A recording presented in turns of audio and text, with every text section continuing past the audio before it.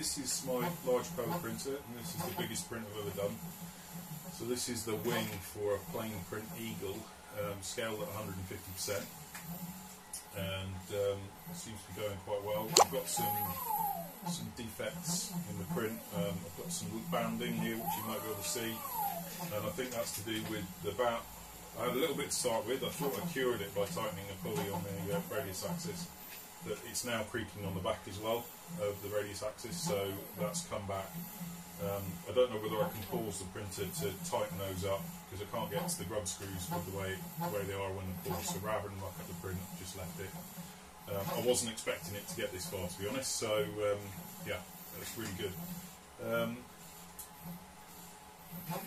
Like I say, it's the biggest print I've ever done. I think I'm over, it must be nearly 60 hours now in terms of print time, and it's still cracking on.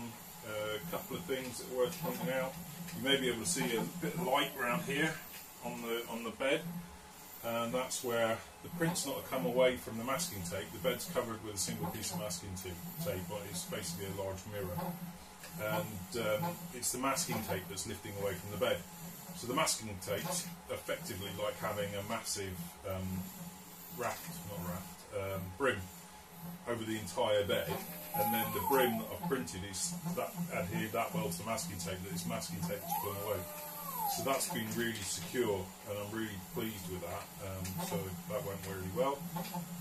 But as you can see, yeah, the print's going really well. You might have also seen on the back there's a clamp with a weight on the back of the print, and that was to try and add some mass to damp out some of the oscillations, and actually that helped quite a bit, especially on the support I put on the back there, to stop it sort of moving left to right. So that's a printed support that's gone in there, and it's only attached at tiny little points, just so that make it easy to remove the support later. That's something I designed purposely for it. So as you can see, the printer's going really well now. There's still some tidying up to do. My filament monitor that you can see, you might be able to see around the back, the one that custom one that I did for myself, actually it's up here.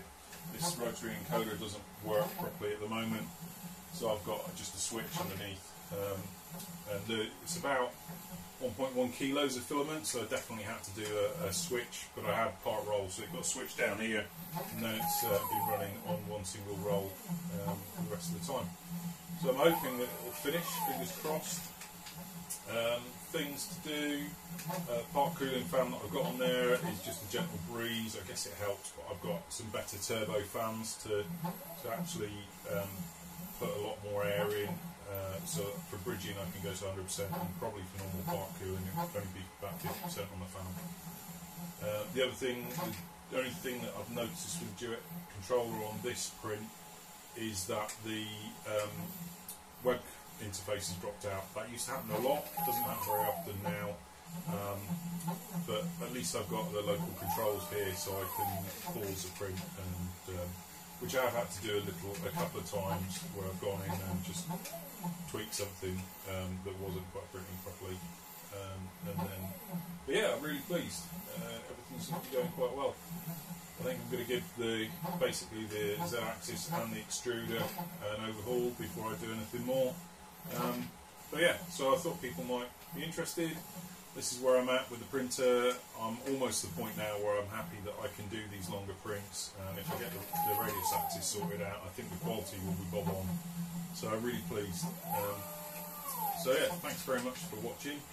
I'm hoping to publish some more videos now that I've got to the point where personally I'm feeling a lot more happy with things, the way things are in my life, and the printer's working reliably and relatively robustly, he says, hoping that this last inch of the print or so will get finished. So thanks very much for watching, and hopefully see you again early next year. Okay, happy holidays, cheers all, bye.